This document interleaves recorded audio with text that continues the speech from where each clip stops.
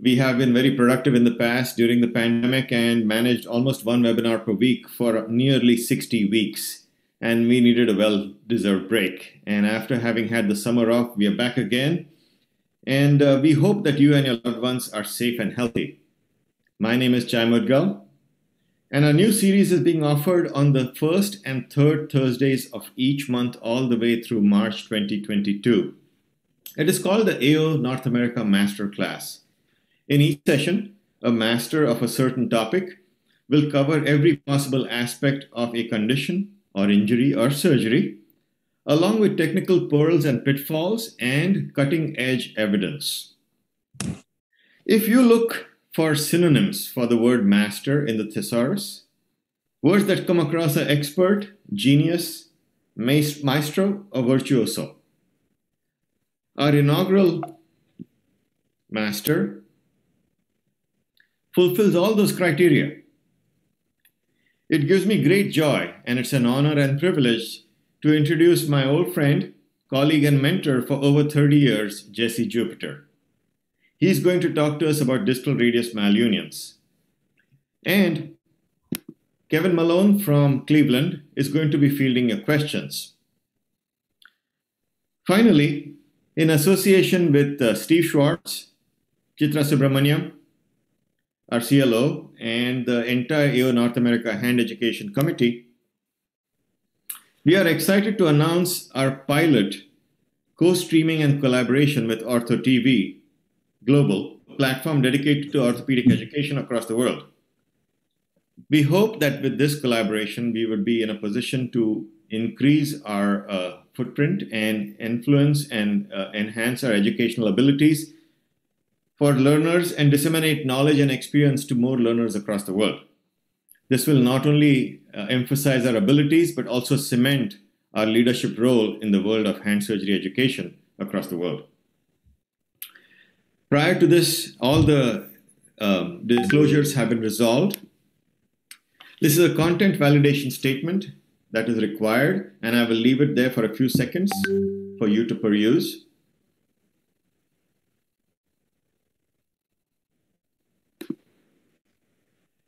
Dr. Jupiter will be talking about distal radius malleus when and how to correct for about 45 to 50 minutes, after which we will have a case discussion. And Kevin Malone will be fielding your questions. All your microphones have been muted and your videos have been turned off. But we certainly want to hear from you because this is all about dialogue. And please send your questions through the Q&A. The chat is a function only for the faculty, so please use the Q&A. Finally, you have to understand that a collaboration and a endeavor of this nature does not come just by me doing it or by Dr. Jupiter doing it. It requires a team. And we have a fantastic team. Steve Schwartz, Chitra Subramaniam, Jennifer Singarup, who's our new education manager and who we welcome because this is her first event after saying bye-bye to Doreen Winters, who's gone on to other things in the same organization. Ron Costello and Abigail, who are in charge of the digital learning along with Candice McCoy. And finally, not last and least, Max Sandusky, who is going to be our technical host for this evening. Our learner objectives are for the whole series, and I will not belabor the point by reading each and every segment of it, but I want you to spend a couple minutes or a couple seconds just going through this. These will apply to the entire series through March 2022.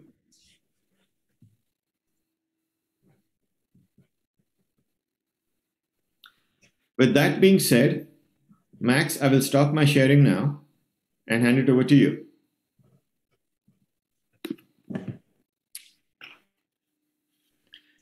Dr. Jupiter, all yours. Okay, just a second.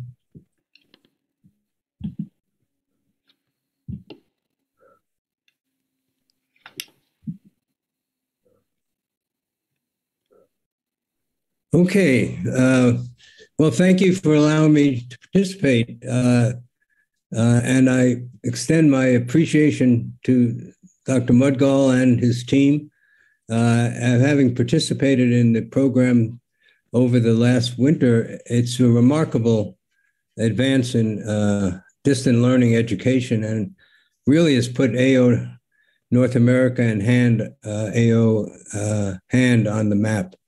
And so I think I congratulate you and on your continuation of this. Well, why talk about this? Really, it's the most common problem. Fortunately, function doesn't necessarily follow form in distal radius trauma, as we see patients who will function very well with some degree of deformity. But the fact is that it can be associated with not only limited function, but also radiocarpal problems and distal radioulnar problems. Let's go back. I think for a surgeon, this is something that if you embark on trying to correct it, you really need a clear understanding of the deformity and the various aspects of the surgical approach to try to improve the situation. For here, I would look at the learning outcomes is to try to understand the pathomechanics of deformity, look at some of the indications for intervention, some of the surgical considerations specific to the deformity, mention about bone graft problems, and look at intra-articular problems as well.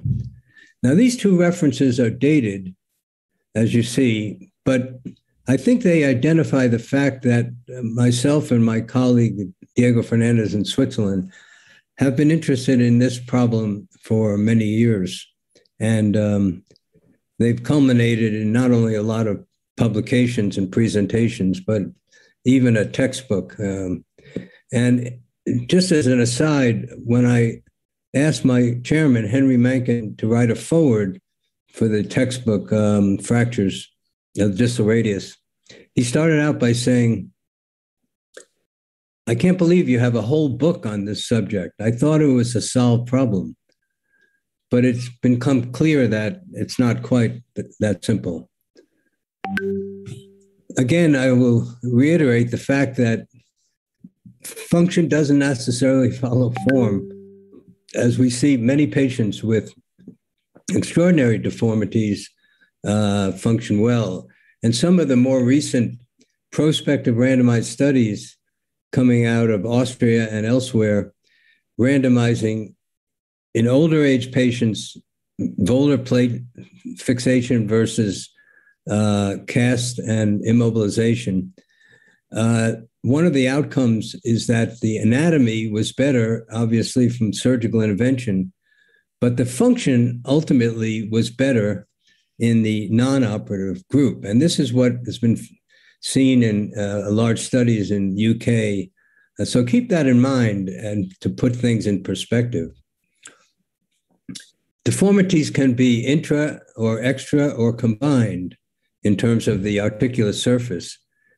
But we see still a fair number of people who have had an unstable distal radius fracture reduced. And just to watch it as you look at the sequence of these x-rays, progress to the original deformity that they had when they presented. And so the understanding of fracture instability still remains whether or not we treat these operatively or non-operatively. We look at things from, in the past, two-dimensional x-rays and look at the sagittal projection and the frontal projection. But in reality, deformity is a combination of projections. And it's really a multi-planar deformity with a vector. The vector is only in one plane.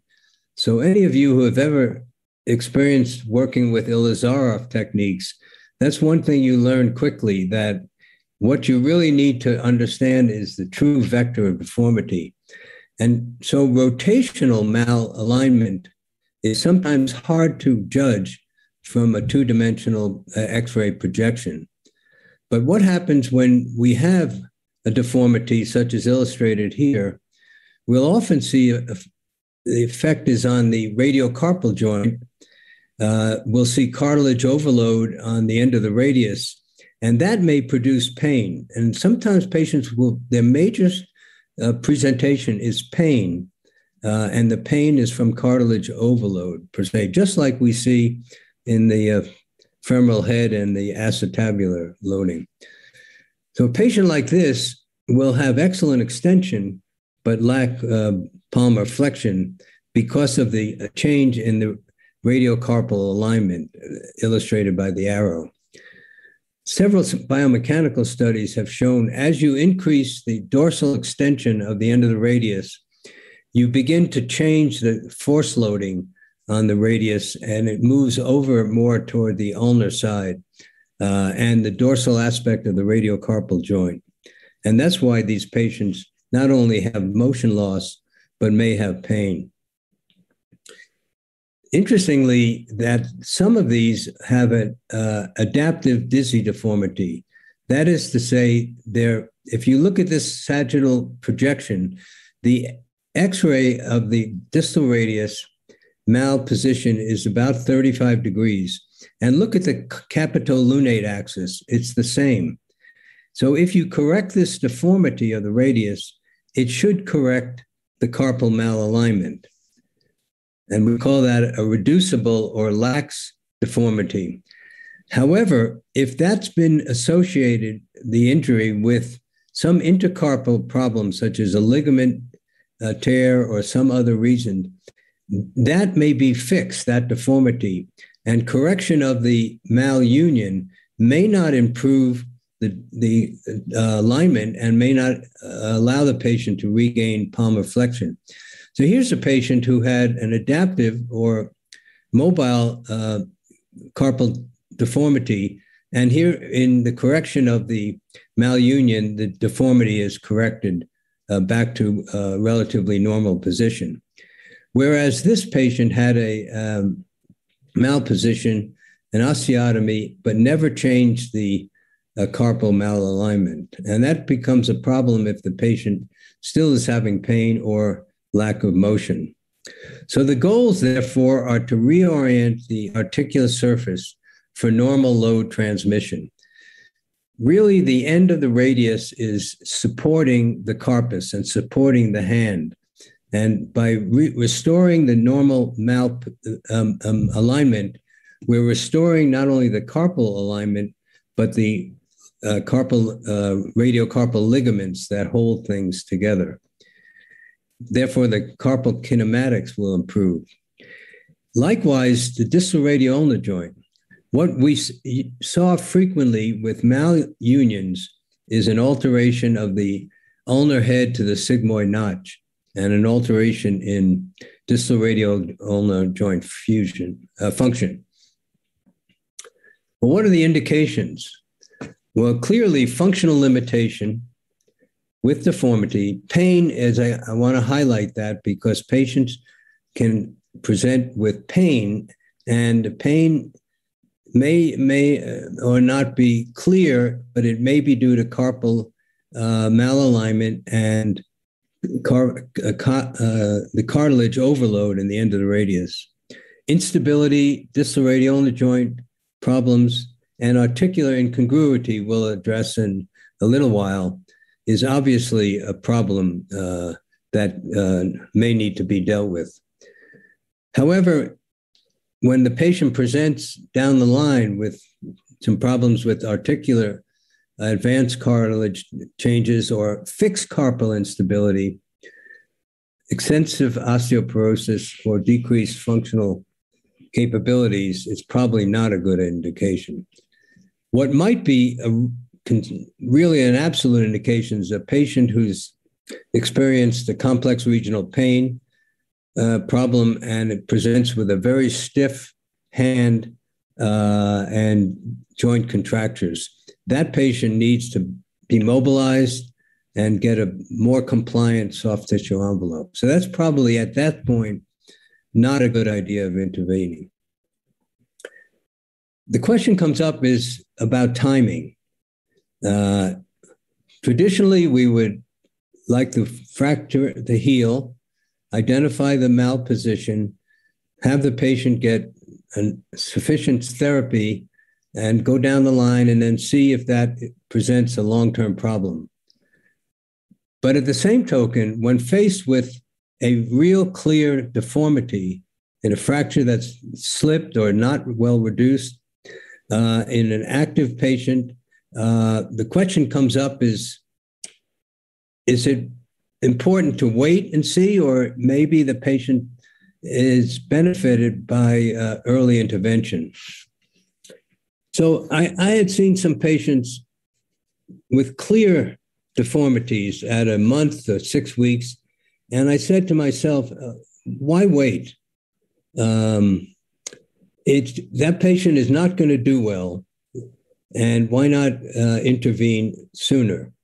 Recognizing that the bone may have some disuse osteopenia and may not be more difficult. And having done a few of these, and then I started to do more, I actually wanted to look at these. So I looked at about 10 cases done early and 10 cases done at a more traditional time. And what I found was it really does facilitate correction, not only of the radius deformity, but bringing back the distal radial ulnar joint alignment. And frequently, there's no need for structural graft. It certainly shortens the duration of rehabilitation and limiting the overall disability. So if you see this, it may be a good indication, and certainly there's enough support in the literature to support doing this. Now let's look at surgical technique. We've looked at these fractures from a dorsal displacement, a volar displacement, and in the past based primarily on measurements of the deformity and compared to the opposite side. So as outlined in these cartoons and drawn out on the patient's hand, looking at from a dorsal deformity, what we see is shortening. We see extension of the end of the radius. We may or may not see carpal malalignment. And what we don't always appreciate is there's often a rotational deformity of the end of the radius. And one of the difficulties of approaching it dorsally, albeit it seems like that's where the deformity is judging the rotational malposition. Now, I mentioned about bone graft, and how can you tell before surgery whether or not you might or might not need bone graft?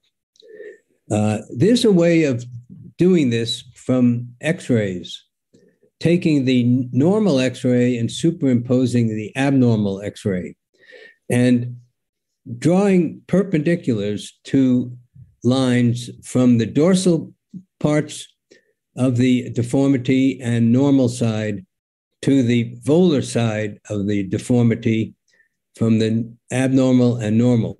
So drawing a line between the dorsal points and the volar points, and then bisecting those lines and seeing where they match up. And in a case like this, and here's the original deformity, what happens where these match up, it'll be able to reproduce the normal anatomy without the need of lengthening this. And it may or may not need a great deal of structural bone graft. So this would require an incomplete opening wedge osteotomy. In contrast, if you look at this malposition, this being the abnormal and this being the normal superimposed, it's clear that that intersection of the two perpendiculars extends way beyond the bone surface, and this will need to be lengthened. And so you can define this pretty well from x-rays. I realize that many people are moving toward bone modeling and computer generated, but for most malunions, it really can be done preoperative planning without the needed unusual expenses. So here's a case where you see such a dorsal malunion of a Colles type fracture. And here's the result on the right side of the osteotomy. And this was the technique initially presented by Diego Fernandez in Switzerland.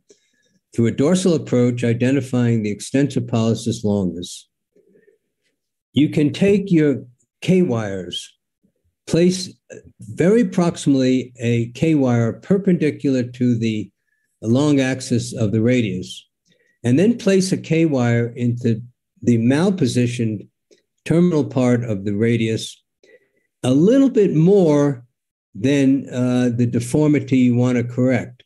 So if it's a 30-degree extension deformity, perhaps putting it at an angle at 35 degrees will hopefully get you a 5-degree or so palmar inclination when both of these K-wires line up perpendicularly. And here's the result as such. And so this was a rocking osteotomy, did not require lengthening, and therefore really doesn't require a great deal of internal fixation. And that's the patient's functional outcome. When we started with angular stable fixation and locking plates, the question I had to myself was, do I really need a tricortical bone graft taken from the iliac crest? If you've ever experienced that, it never fits perfectly because what you've created is a three-dimensional deformity, and it's very hard to interpose a cortical cancellous bone graft that contacts both sides of the osteotomy. So here too, I looked at 10 patients in two different groups, 10 patients each. Both had internal fixation with a locking plate, and I compared just cancellous bone versus cortical cancellous bone. Clearly, it's a lot easier to harvest just cancellous bone. In fact, as I'll show, you can do this with bone substitutes. It requires less pain medicine if you're having to go to the iliac crest, and it certainly shortens the operative time. Here's an example, and if you look at this frontal plane X-ray, the end of the radius, the malposition, is too wide compared to the shaft, and that tells you there's a rotational malunion, as well as shortening of the osteotomy site. So we have to correct both the extension deformity, the distal radioulnar joint, and the rotational deformity. So using a small spreader, I can put the pins in the direction I want and then distract this. And if you look at the distractor here at the top and look how far it's been distracted on the bottom image, you get an appreciation of the correction that was required. And then the cancellous bone was harvested and through a dorsal plate applied, and had a very good functional restoration of the radiocarpal and radioulnar joint. I suspect many of you have, if you've been involved with osteotomy correction, have done this or seen this through a volar approach. This is not new. Actually, Ulrich Lanz in Germany in 1976 described this and had his own plate even manufactured. But what we are able to do by approaching volarly with the angular stable fixation is not only correct the sagittal and frontal plane deformities, but also the rotational deformity, because you're applying an anatomically shaped plate, a flat plate on the flat surface. Using that plate will correct the rotation. By correcting the rotational deformity, we're also improving this relationship between the sigmoid notch and the ulnar head. And that's why ulnar joint problems with this approach have been less notable than when we went through the dorsal approach. The other advantage from the volar approach is that you can use your implant to help in your reduction by placing the implant offset to the bone in the position that you need to correct the deformity. So here you see an extension deformity with a carpal malalignment. The hand it clearly has a visible deformity. Once you're approaching from the volar side and have a substantial deformity, the first thing we have to do is release the brachioradialis. If you have to get any lengthening at all, brachioradialis should be released. And then using the implant, we've predicted how much deformity we have to correct in the sagittal plane and in the frontal plane, and then applied the implant in those positions that when we've created the osteotomy, then bringing the implant back to the radial shaft will help correct the deformity. So you really have it under control.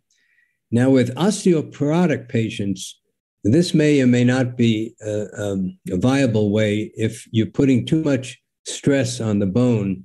The locking screws distally may in fact loosen. So see the implant is offset from the radial shaft, and we're creating the osteotomy with the saw, completing it usually with an osteotome.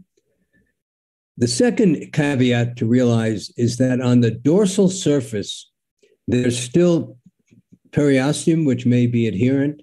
There may be callus, and there may even be deformity from a Lister's tubercle that was fractured. So we have to release the dorsal aspect of the malunion as well.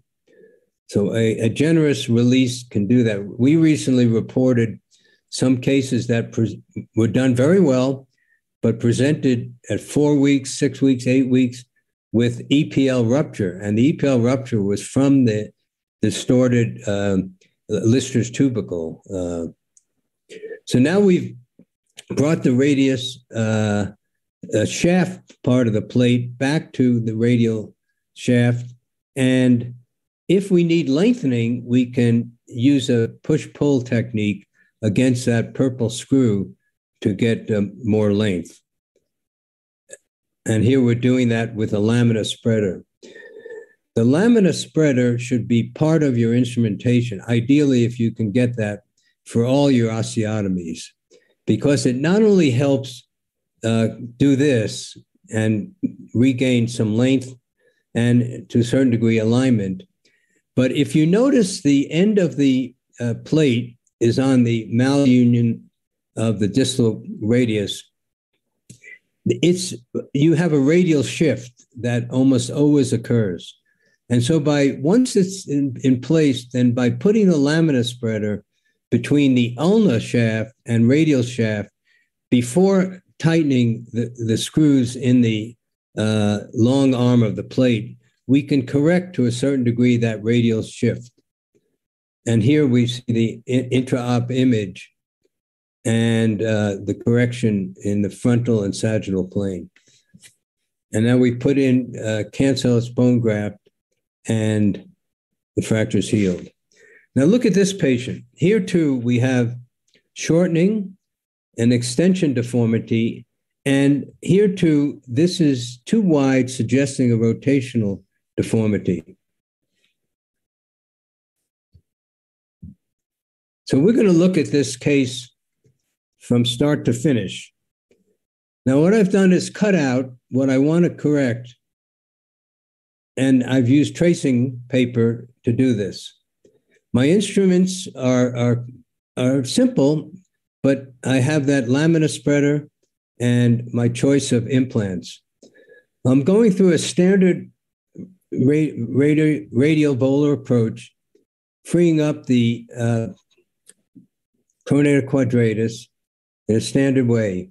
But I'd like to be able to have as much exposure all the way across the end of the malunion. So by putting in the perpendicular K-wire to the shaft and then putting in a K-wire in what I think would be the distal mal position.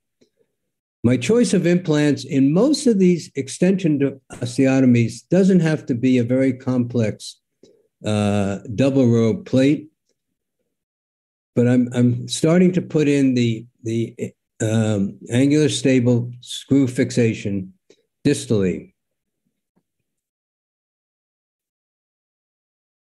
Now I have these guides that I've used for years, but one can create their own guides per se. But if you look now, you see that the implant is off the end of the radius in the sagittal plane and off the radius in the frontal plane. And here's my intraop imaging, which suggests that I'm in pretty good position on the volar side of the end of the radius. At this point, we create the osteotomy. Now, sometimes it's a little technical to do this with the plate in place, but by going across carefully and on either side, making sure you irrigate frequently, because if that heats up, it'll burn the end of the bone. And then once we've gone through both on the radial side and on the ulnar side, the cortices, we'll try to complete the osteotomy with an osteotome and mallet. It gives you a little bit better feeling that the saw is not going through the dorsal extensor tendons by doing it this way. So here you see this position of the plate.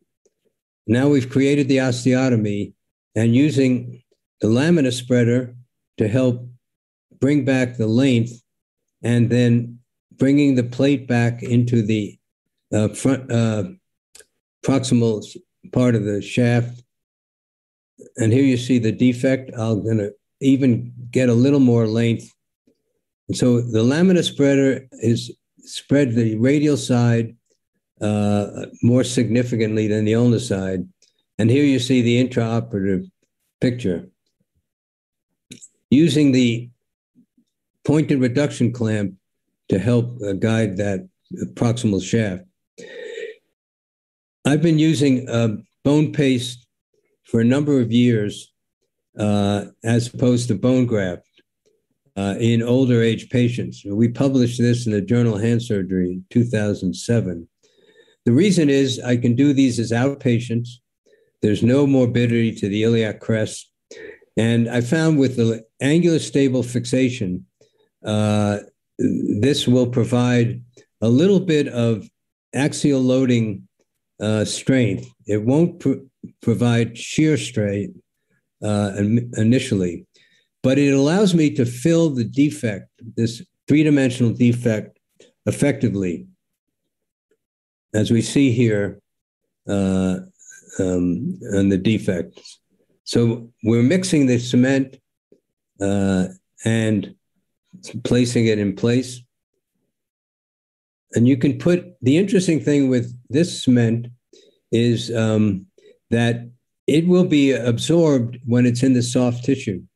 So it looks like it'll be in the soft tissue, but it's not exothermic like methyl methacrylate, and therefore less risk of abrasion of the tendons. And within 2 months to 3 months, the part in the soft tissues will all be reabsorbed. And so we can feel a little bit more comfortable in continuously packing this, even though it looks a little bit prominent on the volar surface here. But we found no cases where we lost the fixation or it didn't heal effectively. Oh, let's go on. Let's go back one. So here's the patient at 3 months. You see the bone cement in place, the realignment in all the planes, and the patient did quite well. Well, let's look at intra-articular malunion, because it's clear that residual deformity of the articular surface, when it's substantial, will lead to not only the kinematic problems of the radiocarpal joint, but even post-traumatic arthrosis. When to do this and how to plan this effectively. Ideally, the more simple fracture pattern is better, at least to start out with, but understanding the fracture pattern is critical. Sometimes we're not sure if seeing the patient at a year or so, whether or not there's residual chondral cartilage damage, and that may not be a good idea. Chronology, in the beginning when we started doing this, we thought, boy, we ideally do this pretty early when seeing the patient, but sometimes you don't have that option. And if there's a real deformity that's going to be a major problem, I think it can be done as long as the deformity is clearly understood with imaging. And the soft tissues obviously have to be compliant. Patients have to have good digital motion as well. There's a number of ways that have come about beyond plain X-rays and beyond CT scans, using bone modeling for 3D reconstruction. And people who are facile with arthroscopy may find that doing this with the support of an arthroscope may be very effective. The contraindications are clear, where there's already degenerative changes, where there's active inflammation in the joint, and really if there's a complex fracture pattern, it's not a good idea to do this. So ideally, a simple articular, ideally as early as you possibly can, and have a compliant patient as with all these reconstructive procedures. Otherwise, where there's damage, that's extensive arthrodesis of some sort may be required. I mentioned arthroscope approach, and that's another way of defining the cartilage preoperatively. How to approach these, dorsal or volar or arthroscopic, depends upon the fracture pattern, obviously. But sometimes from a dorsal approach, we can do a more extensile arthrotomy and have direct visualization, where that may not be as easily done through a palmar approach, trying to preserve the radiocarpal volar capsular ligaments. So here's an intra-articular malunion of the volar lunate facet. And here, through a dorsal approach, the articular surface is opened, and you see the extensile exposure. If you look closely, there's a little chondral damage on the lunate surface, but that's the volar lunate facet that's being brought back into place. And it's really like a 3 or 4 part fracture, and it's fixed as you see here. So the sigmoid notch has been restored, and the function reasonably effectively restored, particularly the forearm rotation. Now, this is a young woman I saw, and if you look at the arrows, what you're looking at is the volar lunate facet that's displaced and rotated 180 degrees. So the articular surface that should be looking at the lunate is looking at the radius itself. And it's a little hard to see this, a little blurry picture, but this is done through a volar ulnar-based approach, going through between the flexor tendons on one side, that's protecting the median nerve, and the ulnar artery on nerve on the ulnar side, which gives you excellent exposures to the lunate area of the end of the radius. And here we're starting to disimpact this as well. So let's see if we can get this to go. I'm sorry, the quality of this is not great, but I want to illustrate it because it shows you where we can identify the specific problem, that maybe it's possible to do this. So in this case, we can get more extensive approach by opening the transverse retinacular ligament. That's the carpal canal. And here's our flexor tendons. And we're opening the interval between these flexor tendons and the ulnar artery nerve. And what we're beginning to look at is the lunate facet of the end of the radius. That's the articular surface is facing where that osteotome is. Now, one of the problems that we always worried about and still do is, what about the vascularity of this fragment? How will it's got no soft tissue attachment, but how do we assure ourselves that this is going to heal? And you probably can't, be assured, but interestingly enough, that hasn't been the case in most of these intra-articular osteotomies. So we're looking at the articular surface and trying to bring that back. The other thing about going in and correcting deformities early is there's a certain amount of disuse osteoporosis. So one has to elevate fragments carefully, because they can fragment quite quickly. So now we're pinning that temporarily in place and hopefully obtain a reasonable realignment, and then using a standard volar implant. And here's the implant in place. And these are not great pictures. She came from another part of the country and they were sent to me. So she still has a wide scapholunate gap, but the realignment of the volar part of the radius has been accomplished. Now, Paco de Pinel in Spain has really put the forefront of arthroscopic assisted. Now, here's a case that he was reported in his article in Journal of Hand Surgery. And he's developed these small instruments that enable, under arthroscopic control, to be able to open up the malunion and bring it back into position, and then fix it either with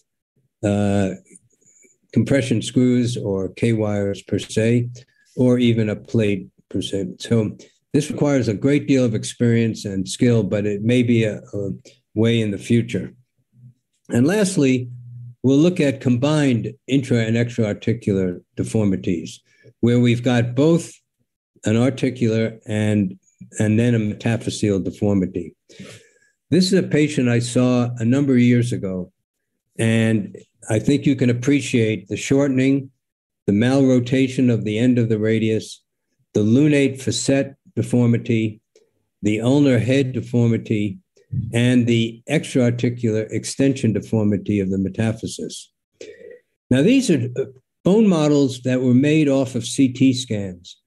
And while the move today is toward computer-generated, not only understanding the deformity, but giving templates of where to make the osteotomy, I think this is even better.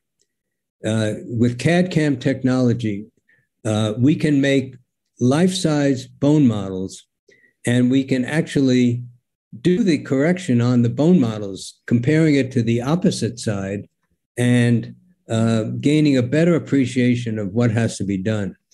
And looking at it from the coronal idea, you can see the mal extension and the malrotation of the end of the radius per se. So intraoperatively, I was able to elevate then the lunate facet and the radial styloid component and bring that back. I had to take off the ulnar head, which is already compromised. And it's a pretty good realignment. I had to take the plates out, which is sometimes the case when they become prominent. And we looked at this with 17 patients from 3 centers. And these patients of variable age. And look at the time from injury was on average about 11 months. So it shows that it can be done over a longer period of time.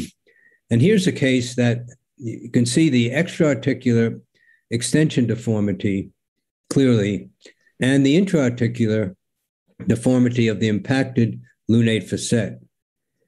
And then a 3D reconstruction will show you that there's really complete fragments that can be identified and then judged to how to bring them back in your preoperative planning.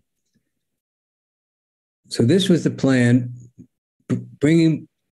first elevating the lunate facet and then doing a metaphyseal osteotomy. After bringing the lunate facet and the radial side of the end of the radius together, and then doing that. So here's the lunate facet elevated. Here's the extra-articular osteotomy, bone graft placed in there. And you see the lengthening that was required to bring back the length with a corticocancellous bone in this case, and two small dorsal plates holding this together. And this is an 11-year follow-up with a nice functional restoration. Here's another patient with a combined, and she came in 4 months after her fracture, and this is what her malunion looked like. She's an active club tennis player, and this is her dominant limb. This was her original fracture.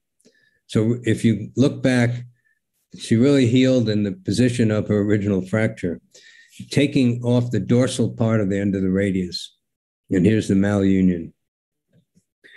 If we're looking at it from the hand looking toward the radius, what we see is first the carpal bones are covered with granulation tissue, but the cartilage is okay. The volar half of the radius is intact, but the dorsal half is what you see here, covered with granulation tissue and impacted. So this will require disimpacting and then an osteotomy created in the metaphyseal section to bring all these pieces together. And here's her function at a year follow-up.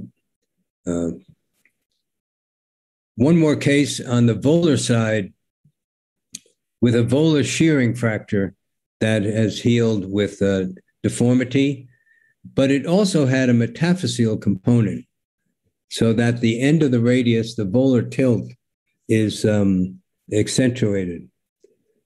Here's the abnormal side on the left and the normal side on the right. Here's the coronal CT scan showing that volar lip of the lunate facet is displaced, and the otherwise the articular surfaces are relatively in good shape. And here's that defect where the volar lunate facet has split off per se. So the goal is to try to bring that back and then do a little bit of an osteotomy to bring the end of the radius into more neutral position. As illustrated in this is a case of Dr. Fernandez, illustrated in the schematic. So we want to take out a little bit of bone to bring back that lunate facet and then create the osteotomy in the metaphyseal area and fix everything with a volar plate. This is the volar approach. And we're going to have to open up that fragment and take out that section. So here's that lunate facet fragment being elevated and taking away.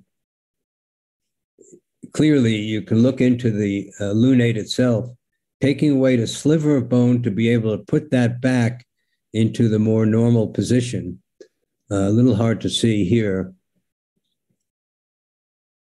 Here, we're taking that sliver of bone away.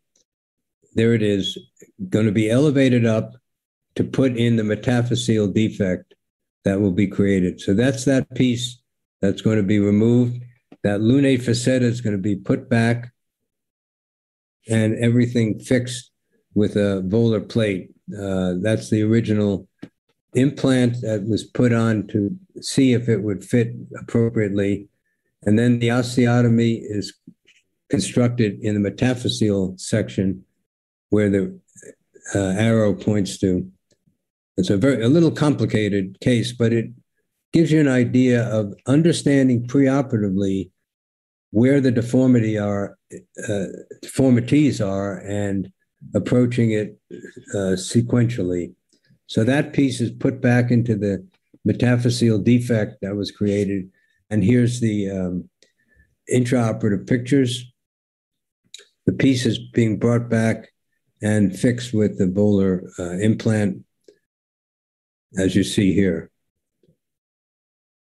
The reduction soon after surgery, there's still a little bit of deformity, and now it's healed reasonably well both in the sagittal plane and the frontal plane, per se. And the function in rotation is excellent, and extension flexion is functional. So this group, interestingly enough, there was really no problems with avascular necrosis, but there were some complications of soft tissue problems, moderate changes in one patient of arthritis, but hardware out is sometimes necessary, per se. And if you look at the pre and post-op function, it was quite an improvement in all accounts. So I think you understand that preoperative planning is really the critical factor in all of these, both extra-articular, intra-articular, and combined deformities. And if we can understand the deformity, we can create osteotomies in a better way. And I'll just finish with this last case, just showing intra-articular deformity. That's the position that was originally fixed. And now using computer-generated modeling, it not only can identify the deformity well, but can identify to a certain degree where to do the osteotomy and how to do it with these little K-wires. And that's what would be the deformity and the fracture fragments, and then how to put on the implant, all done through the computer. And then they'll provide you with a jig that will ask you to put the K-wires and create the holes that you'll connect with an osteotome or a saw, as illustrated here. So multiple K-wire holes, then creating the osteotomy in that position, and then fixing it with your implant, per se, and seen in the post-op CT scan. So I think this may be a very effective way. It's expensive, and it may be very useful for some of these intra-articular deformities at 4 weeks post-op and 8 weeks. So I think I'll stop here, Dr. Mudgal and Dr. Malone, and take any questions and what have you. Thanks, Dr. Jupiter. That was a tour de force, Dr. Jupiter. And, every time I think about situations and sessions like this, and I listen to experts like you, it makes me realize why even North America's Hand Education Committee is undeniably the leader in hand surgery education across the world. So thank you. That was fantastic. Kevin, questions for you? Yep. So a couple of questions have popped up from our participants. And before I get to them, I want to just touch on something that you mentioned early on with the EPL and ruptures of the EPL down the road. Do you routinely transpose or decompress the EPL with your osteotomies? If doing through a volar approach, do you make a dorsal incision to, release and transpose or move the EPL into a subcutaneous position? Not generally, but that's an important point, is by going over onto the dorsal side and then identifying whether or not there's an osteophyte from the Lister's tubercle or the edge of your osteotomy. Yeah. Once you've reduced it is a little prominent, then definitely move the EPL.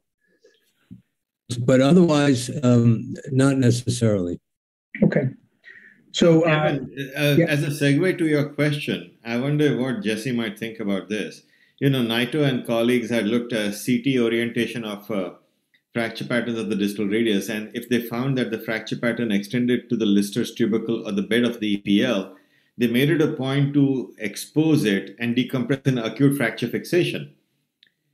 Do you think that if we had a CT that showed us that pattern as we are planning our osteotomy, we should be releasing the EPL just as Kevin said? It's certainly not not unreasonable. But I have to say, I've had experience with quite a lot of osteotomies through volar approach, and I only had one case that caused a rupture. Now that rupture is different. It's a rupture by abrasion of the tendon going over a sharp surface. Sure. The traditional rupture, maybe what you're talking about, comes about where there's ischemia to the EPL from avascular changes where the compartment hasn't been opened up. So I think better part of valor is always to do it if there's any concern. Right. Thank you. So some of the questions from our participants. First one was, do you have any pearls to help realign the distal radial ulnar joint, and how important is it to restore the sigmoid notch? The stability of the distal radial ulnar joint comes ideally from the contact pressure of the ulnar head to the sigmoid notch. Okay, so when you're in the OR and you fix the fracture, the way to test if you have stability or not is not by ballotting the end of the ulnar up and down, because it'll often be loose because the ligaments have stretched or even torn, but compress the ulnar head into the sigmoid notch and then rotate the forearm. And very rarely will you feel instability.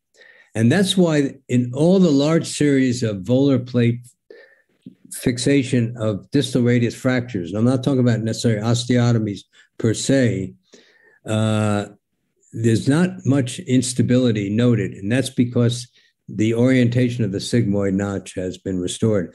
So how did you do it with an osteotomy?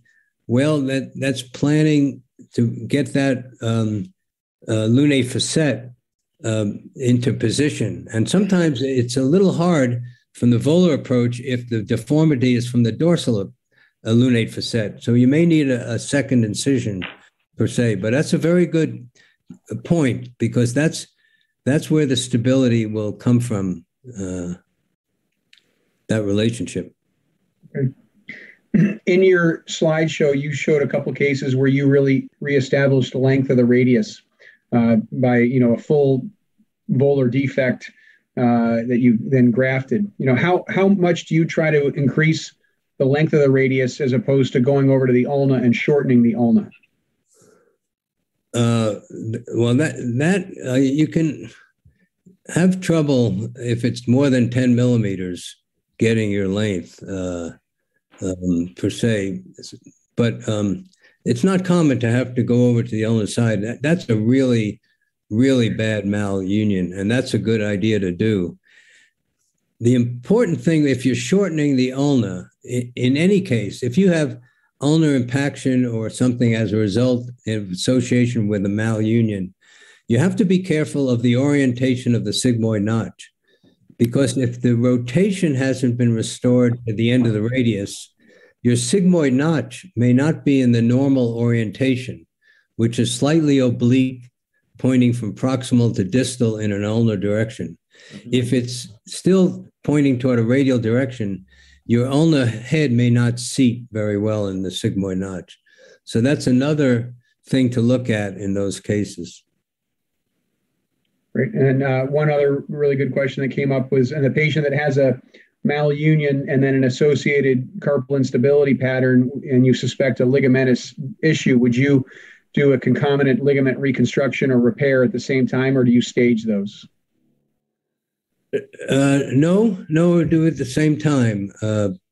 One thing about scapholunate instability or let's say scapholunate gaps associated with distal radius fractures, it's rarely a true total ligament injury.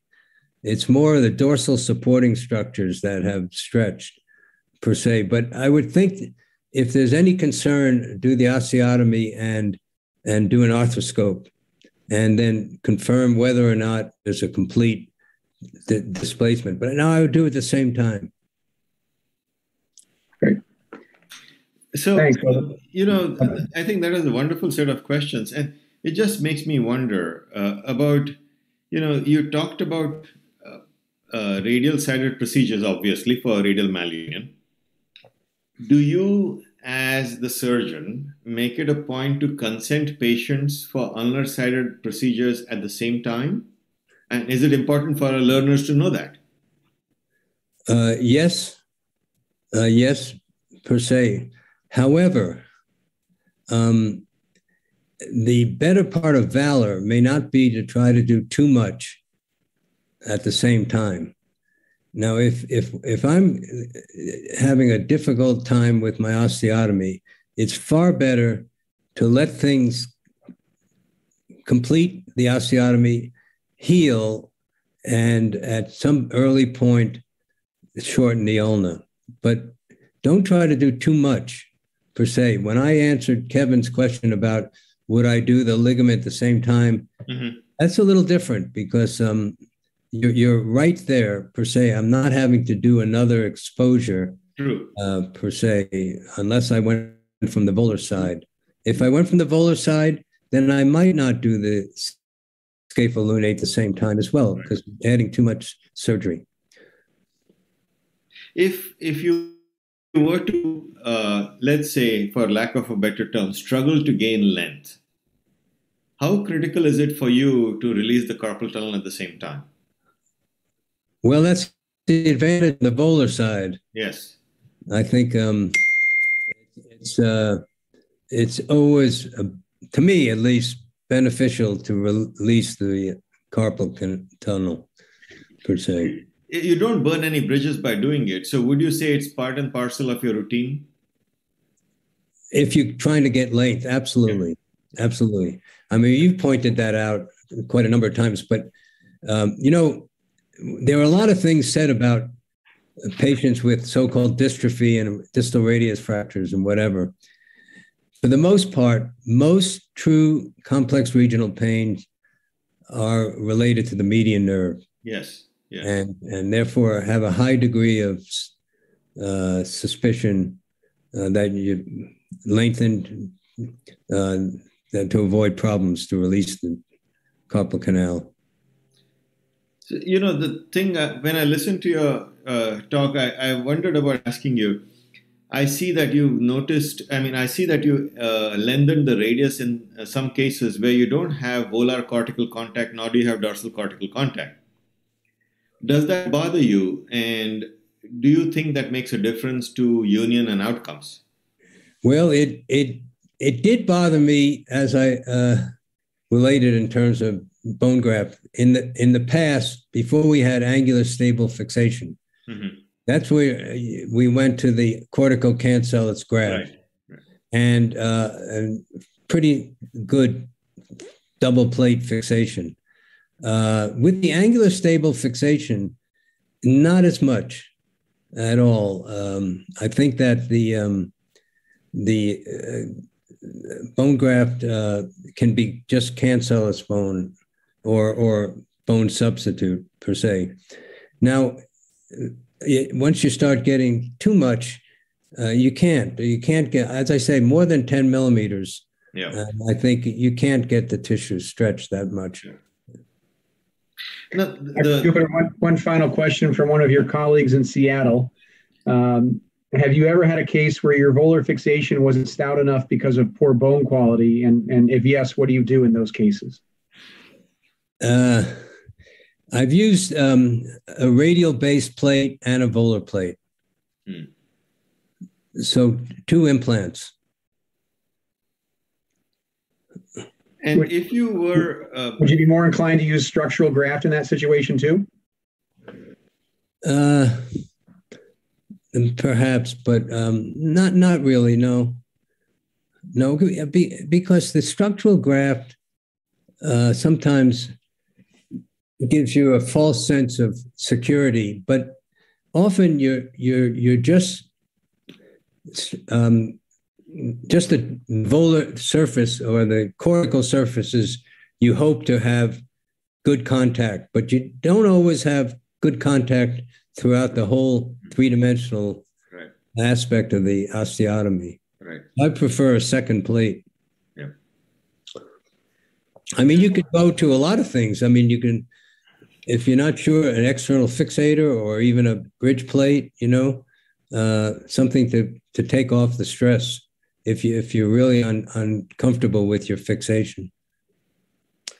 So that's a perfect segue into my next question. You know that on our service, we had looked at acute distal radius fractures, which were fixed with volar angular stable fixation, and we compared acute range of motion versus 6 weeks later delayed range of motion, and we found that at 6 months, the motion was just the same. So let's presume you are one of these people who are watching this webinar from a resource-poor environment. You don't have these fancy plates. Would you think that their outcomes with K-wires, bone graft, and casting are going to be reasonably similar to ours?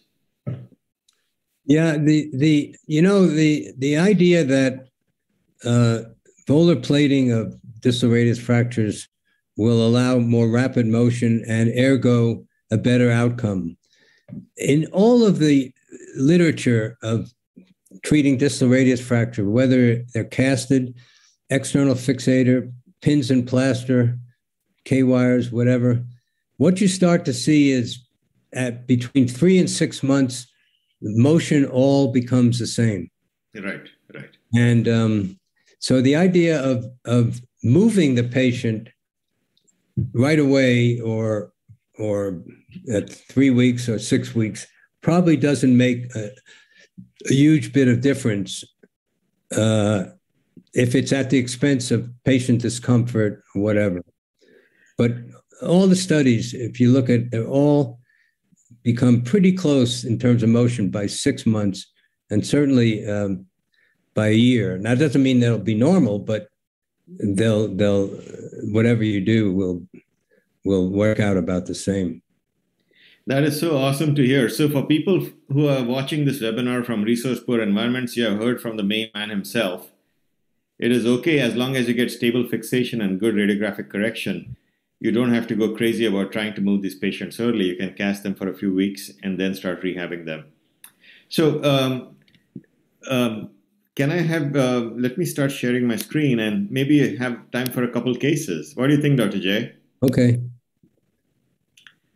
So the reason I brought this case up is because it's somewhat unusual, and I learned this from you, and I think it's really important to emphasize to our audience.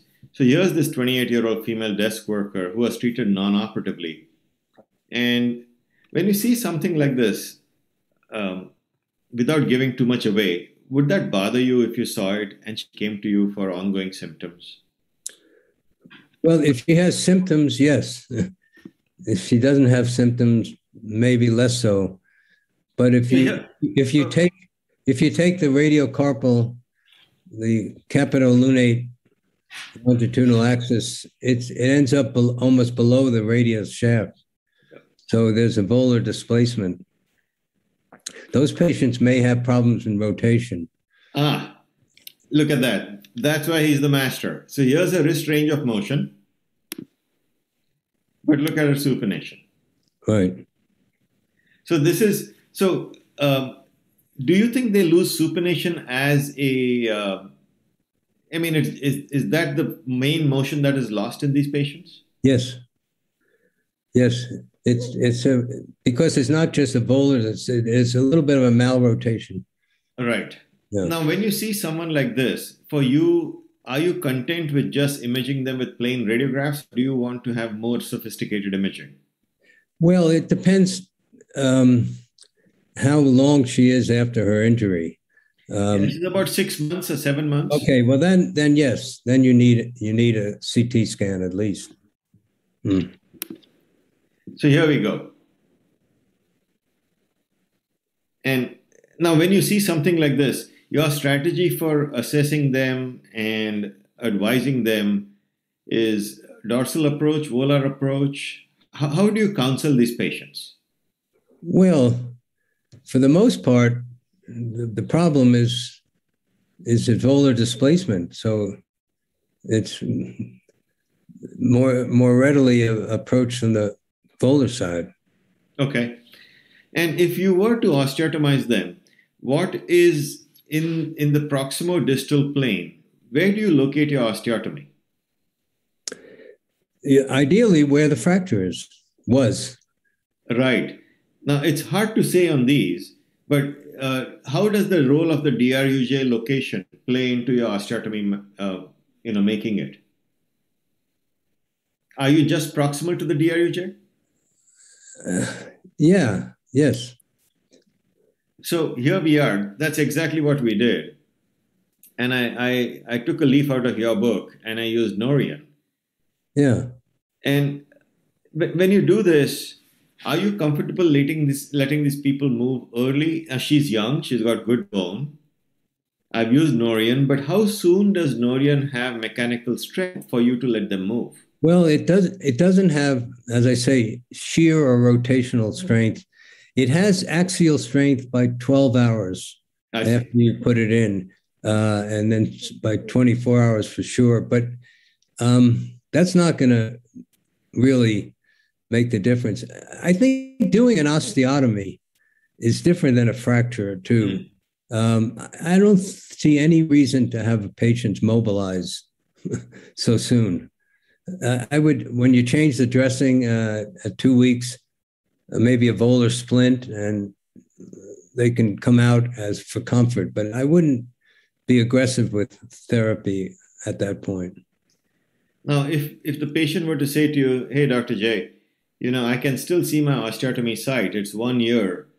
How do you pacify them about how long does it take for the Norian to reossify? Well, from all of the experimental work that was done, and from my own experience using it quite a bit, it doesn't. The theory is that it's taken by the host as normal bone, and so you get normal bone turnover. But it doesn't happen very quickly. So if I see a fracture line at a year from an osteotomy, I get a little concerned. Yeah. If this patient were a smoker, would you feel inclined to add a radial column plate in addition? No, she's 20-something years old. That's good. Right, but she could be a smoker. No. To be honest, you put me on a limb here, but I don't believe so much in that. Okay. Fair enough. They have good bone. I'm just trying to pick your brain. I know. I mean, the normal answer is yes, be concerned, but I not at this age. So this is exactly what I learned from you, and that's exactly what we did. And she went on to have a reasonable outcome. She recovered a supination. Yeah. Good. So we have time for one more case, and let me see. So here's someone. He's a 65-year-old male researcher. He was seen in the ED on day 1, and he was told he had a minor fracture and sent home with a splint. Well, that's looks like a shearing fracture of the volar surface. Yeah. And you see in the frontal plane, that dark line, that's a lunate facet shear fracture. Yeah. Not a common. Not surprisingly, he came to me at about 8 or 9 weeks, and he had a painful wrist, and there he is. Now, when you're faced with this, how can you walk us through your thought process? What goes through the Jupiter head before you decide to take this person to the OR? Well, it depends on on their activity level and their disability. But he's very active. I think you need imaging to define it more clearly. And so that's something that should be amenable to reducing and fixing it, either with a variety of ways to do that. The group at Duke published a series of 13 patients where they did osteotomies of the volar lunate facet. So I think that's a fairly sizable piece of bone. Yeah. So yeah, I think either a small plate or hook plate or even threaded headless screws. So your traditional approach for this, would it be something like this? Yes, that's the volar ulnar side. And as I tried to show, you go between the ulnar artery and nerve and the flexor tendons. Yeah. Releasing the transverse ligament will help you get even more exposure. Yes. And I just wouldn't make such a dark line. So here we are, and you can see that the fracture plane is right about there. And I've elevated, I find the fracture easy to identify at its proximal extent. Now, once you reach this point, do you think a simple screw or a K-wire is adequate, or in an 8 and 9-week-old fracture that you need to have a plate? I think if you elevate and you have a defect below, you should put something below that, and then a plate is better. Yeah. So that's exactly what we did. We used a cannulated headed screw with a washer, and we restored it. Now his lunates lined up with the radius, and yeah, so it's perfect. Yeah. So there he is. I think in the interest of time, we should be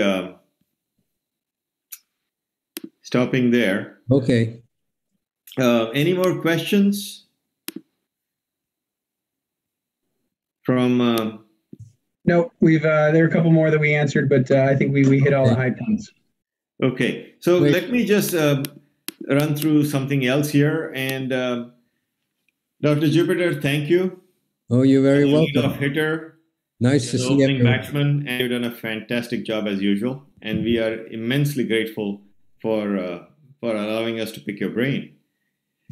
For the audience across the world, these are the sessions coming up in the future. You have Chuck Cassidy on October 21st, Tom Fisher, followed by Jinbo Tang, talking about flexor tendons in zone 2. Amit Gupta talking about scaphoid fractures and non-unions. And finally, we are rounding out the year with Jesse's old buddy and my other mentor, Hill Hastings, who's going to talk to us about hemihamate.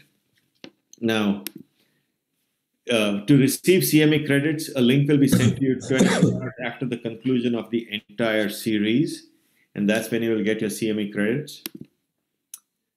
A link to the recording will be sent to you 24 hours after the conclusion of this webinar, and it will be accessible to most of us on the YouTube channel of AO North America Hand.